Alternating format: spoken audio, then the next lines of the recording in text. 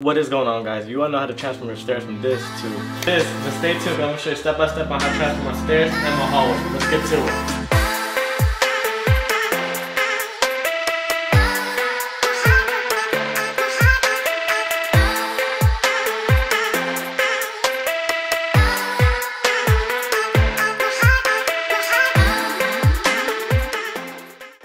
What is going on, guys? So this is almost my last project on the second floor.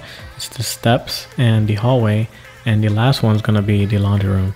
And as you can see for the steps, I'm just gonna stain it and paint the vertical part white. And right now I'm just checking out all the transition pieces I'm gonna use, and also already kind of started demoing. And yeah, that's pretty much it. Just ripping up the carpet and then cleaning up. And this project will be painting the walls, painting the trim, redoing the floors, the transition pieces, the steps, and also changing all the bulbs out. Just a super quick time lapse of me actually demoing the floor. And remember, with the tack strips, it's always best to get the carpet to roll up the tack strips so that way you don't poke yourself when you're transporting it to the dumpster. Yeah, it's pretty much straightforward from here. Alright, now that I'm done demoing, the next step is to prepare for paint. That includes sweeping up and giving it a final clean over before you put paint on the walls. Patch the walls. My walls are fairly new, so that didn't take too long. And also tape off anything you don't want to get paint on.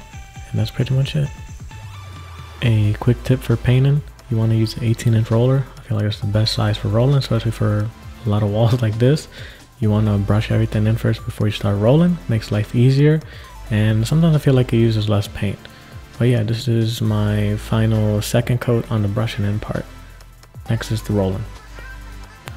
One more tip for painting: get that extension roller. Pretty much any store has it. It's really useful because especially for my ceilings, they're pretty tall. They're I think 9 feet. So yeah. Also, the color I'm using is called Elemental, and it is by PP&G. And you can get that at either Lowe's or Home Depot. Doesn't matter. This video does not do the walls any justice, but I just got done with the last coat. So it looks yellow because of the lights. So yeah, once we change out the lights to a brighter temperature, that'll fix that. And I did the first stain on top of the steps, and it's looking pretty good. I'm definitely gonna do it twice. I'll probably have to sand it down, then do it again. Alright, now on to my favorite part. Usually when I get to this step, it's like I just know the project's almost done. And yeah, just that much closer to finishing. Quick tips on the floors: 1/4-inch expansion gap all the way around.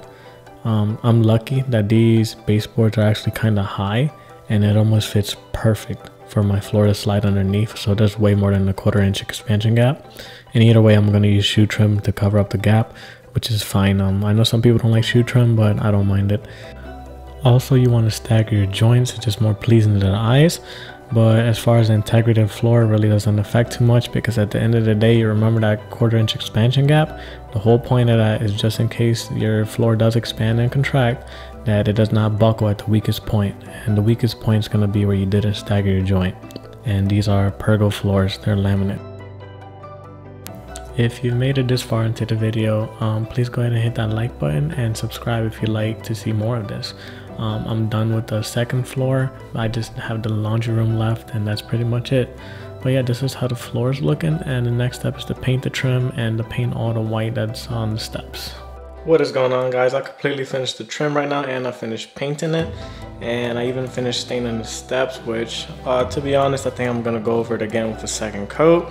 But yeah, here's the finished product. I finished all the walls, the floors, the trim. I changed all the lights to a more cooler temperature.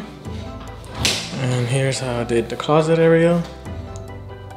Looks really clean. And yeah, I'll definitely say the hardest part was the floors and doing the transition, since I did start each section at its own different time. So I couldn't really just demo everything and keep it like that. And here are the stairs. If you have any questions, please let me know in the comments. And you can see the difference in the light color. That one's like completely yellow compared to these. And I feel like the paint came out pretty good.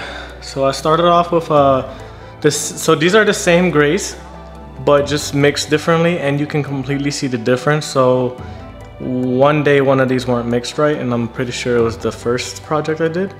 The gray probably was too dark. I'm not sure. But yeah, here's the finished product.